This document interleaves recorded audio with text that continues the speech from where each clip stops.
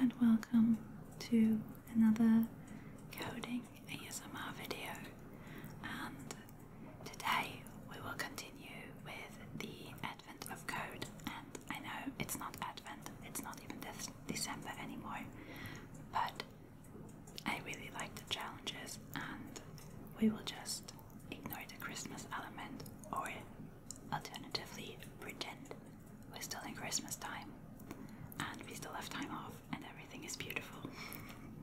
You can really choose how you interpret this, but today we're doing day 6, and on day 6 we're looking at lanternfish.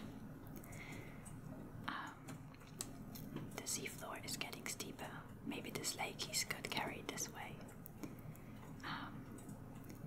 We have very many lanternfish, and the theory is that they grow exponentially quickly and we should model their growth rate.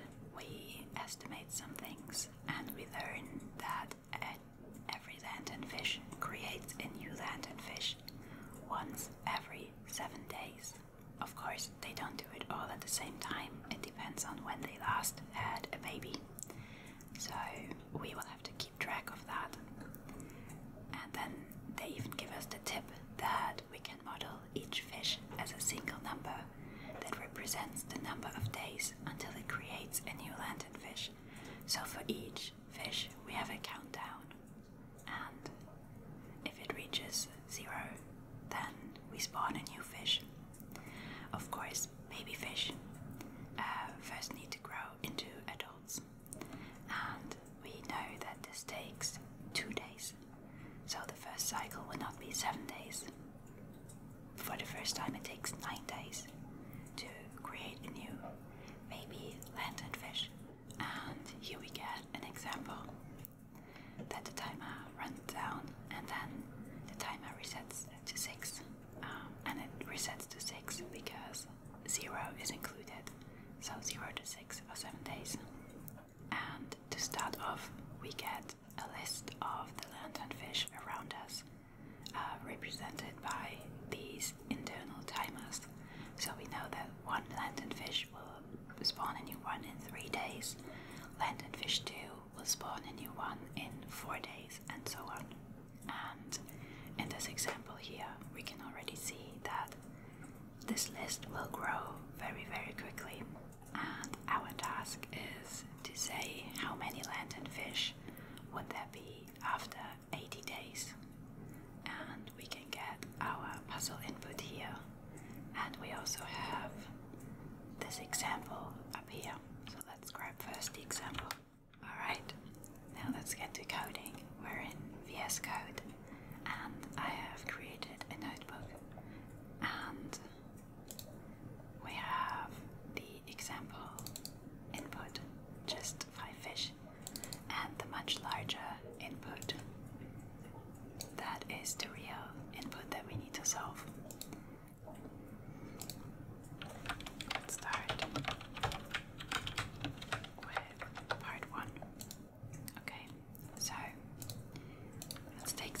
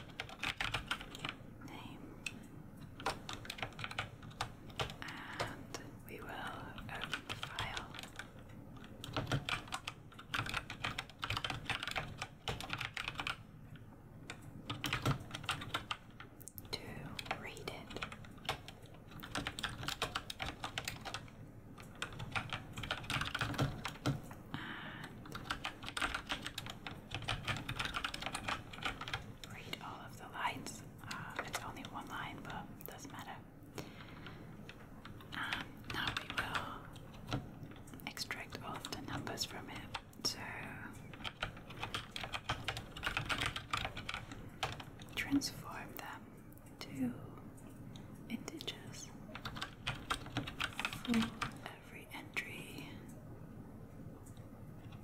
in the first line. And as always, we strip the line to make sure that there are no white spaces or stuff, and we split it at the comma, because if we look here, you see that they are all comma separated, right? So that will give us a list of ages of everything when correctly, and we can print that. So let's try with the example. That seems to work great. And the input, that's also pretty good, right? Okay, so now we need to add new fish. We need to count down, so we will simulate the passing of time. We need to say how many days, and we need to have the list of ages. And now we will have a loop that goes through the days. So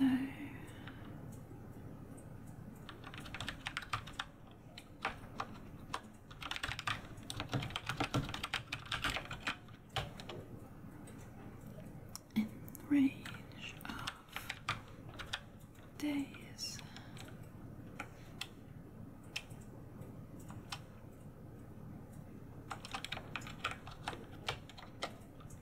right, so now we could just loop over all of the entries, but to make it a bit quicker, we will count how many new fish will be born on this day, and for that we just need to count how many 0 entries we have. So all of these will spawn a new fish, so that's the number of new fish, and then we can update the ages. So we will do a-1 if the age is bigger than 0, and if it's not bigger than 0, then it's one of the ones that is resetting, and we need to reset it to 6, and we do this for all ages.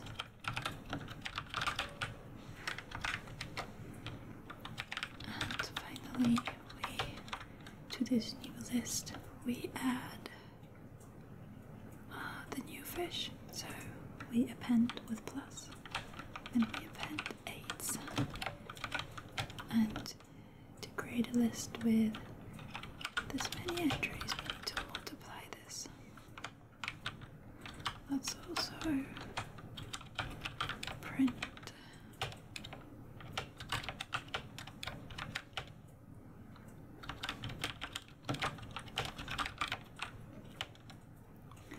okay, for this we need to start at 1. So it's not after day 0. We want to start at 1. Maybe. We'll do it like this. Okay. So after this many days, we have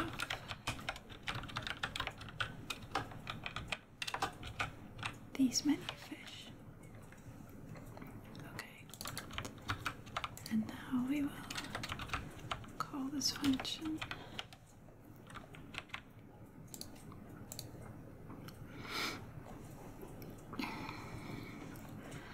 and we know in the example that after 18 days there would be 26 fish, and after 80 days there would be 5,934. So, let's also pass pass this in here. Days. And now we can pass it to our function.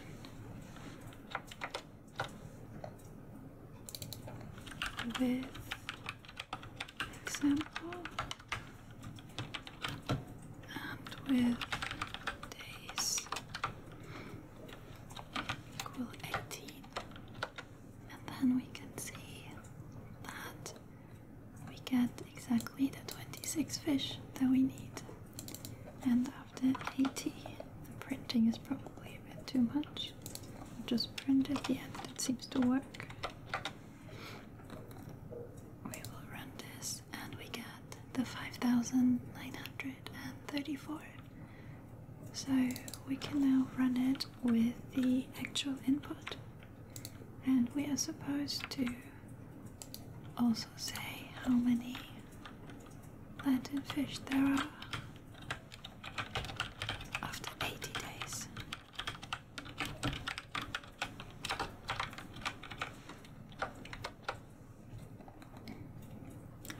And after 80 days there are 380,612 fish, apparently. So let's try this. Answer, paste, and submit. That's the right answer. Alright, part 2. Normally there's a bit more to part 2, but this time we're just cranking up the number of days that we're looking at. So now we're looking at 256 days. In the example that would be, gosh, I don't even know how to say this number. What do we have? We have 26,000 millions, so that's 26 billion, I think. And that's in the example where we start with 5 fish.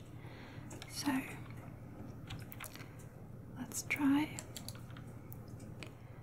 if we can even run this. And the problem here is that for every entry, or for every new fish, we create a new entry in the list.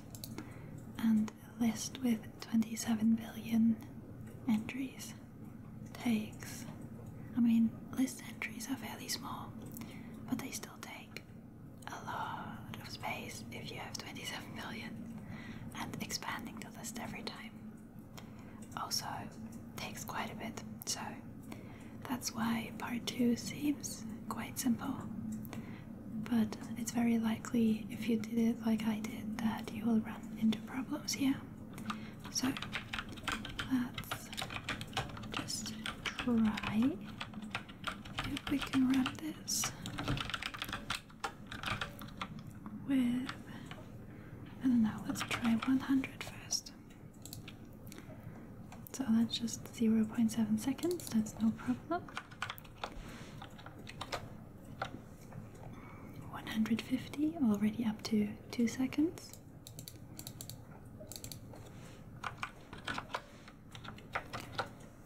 170 days, and you see that this is getting out of hand quite quickly.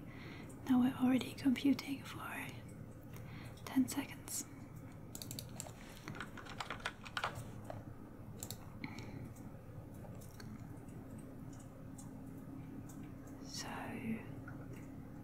Yeah, and we need to do 256, and our input is even bigger than the example dataset. So, I mean, you could just run it like this, but you might even run into some buffer overflow or something.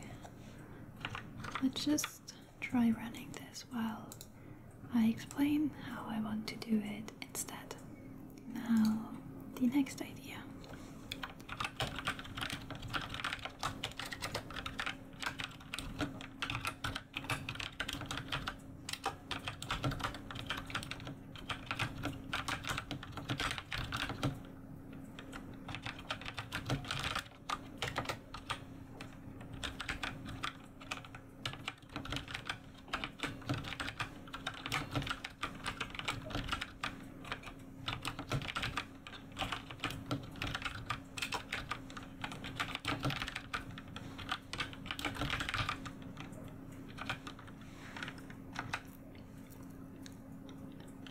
So we just save each stage. There's really, I mean, this might sound harsh now, but there's really nothing special about each separate fish. It doesn't matter which fish is having a baby. They just all do it at day 0. So if we have 2 fish with a time of 3, we will have an entry of 2 on this type part of the list. And this way the list will never get longer. It will always stay at this size. We just up the entries, and unless we have more than the maximum number of what an integer can save in one entry, then we will not get a problem with this. But this is still something to be aware of. If you crank the days up really high, you might run into this problem. But you have a separate integer for every day, so yeah. Alright, so if we do it like this,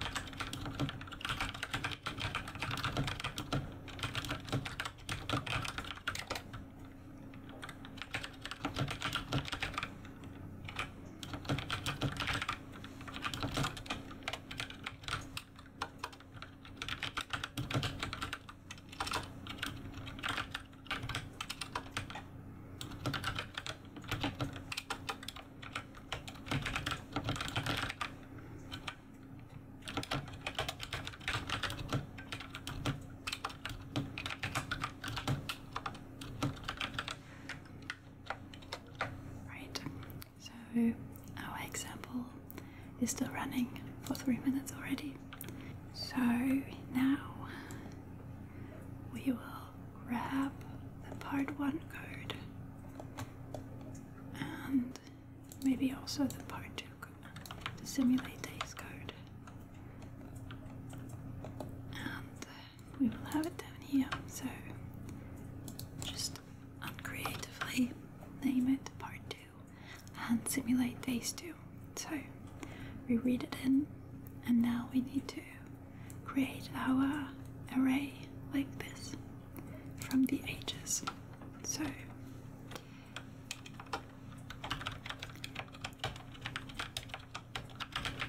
fish at stage, and for each entry we will just use the count function.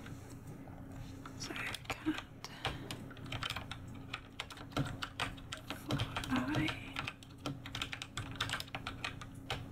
I range 9 because we want to go up to 8. Now let's print the ages and then also the fish at stage. And here we need to pass it the stages. I can't test this because I'm still running our brute force part 1. So we will just do this a bit blind, but obviously I have some notes because I've already solved this. So there were some people asking me if I'm doing it on the fly, and I am not. It turns out thinking and speaking at the same time is not my superpower. So right, so we need to take out the first entry, the day 0, and we do this by using the pop function that removes the entry completely, the entry at index 0. So after this, the array is 1 shorter, and that saves us from shifting everything. It automatically is just day 1 will then be the first entry because the first one is removed. Right. And now what we also need to do is, oops, at entry 6, because they are now already shifted. But yeah, we want to add it to day 6, and this is the entry 6 too, because we start with day 0, so everything correct here. Alright, to this entry we add the number of new fish, because these are the reset parent fish, and now at the end we are missing one entry currently. Like I said, that's now one shorter, so we append the new fish, and now the number of fish is no longer the length of the array, but instead we will sum up all of the entry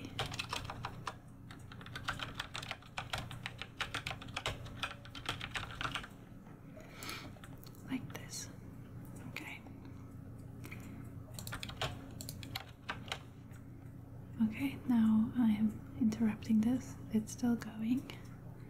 It's at 8 minutes now, so this is not good. All right.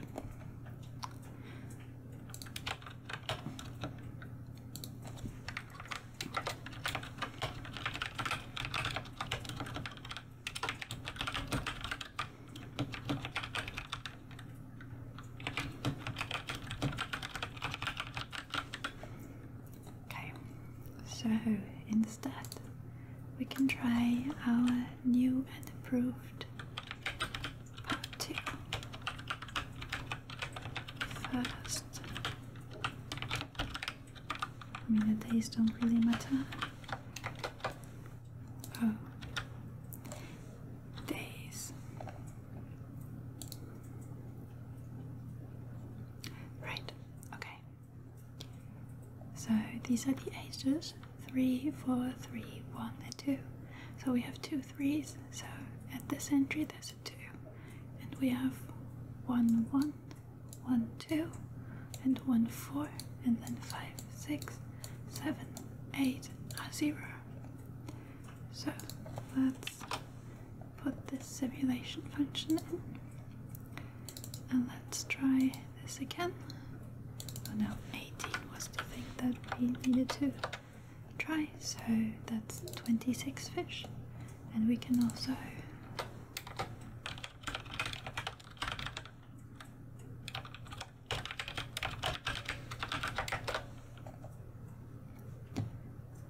no thanks, I don't want to do a questionnaire right now.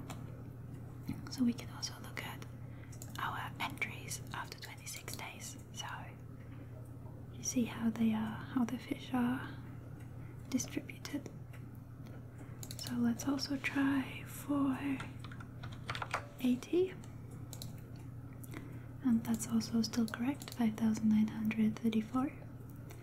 So now we can try for 256, and that should give us the, yeah, that's the 26.9 billion fish. And now we can do it for the input, and that will be these 3, and then these are millions, and then these are billions, and then what are we up to? Trillions. The German number system is a bit different, so I'm always confused how it's in English, and I think it depends on if you're British or American. I have no clue, whatever. So potentially these are 1.7 trillion, who knows. Many fish, too many fish to feel comfortable with. Right, let's copy this and try if this is the right answer. And it is. You are 1 gold star closer to finding the sleigh keys. We will not save Christmas, but we might make it in time for next year's Christmas. So we have completed day 6. And as always, this will be uploaded to my GitHub. The link will be in the description. And yeah, thank you so much for watching. I hope you enjoyed. And I'll see you in the next one. Bye!